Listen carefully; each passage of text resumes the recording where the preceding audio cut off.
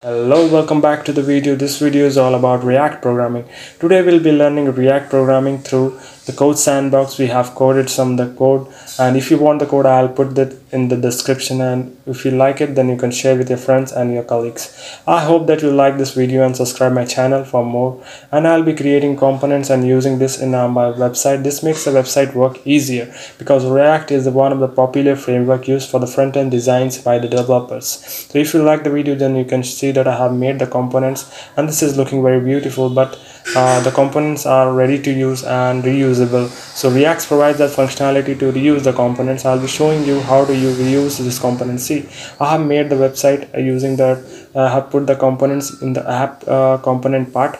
So you can have imported the React module and the details module, header module, footer module, navbar module. They have separately made and being imported in this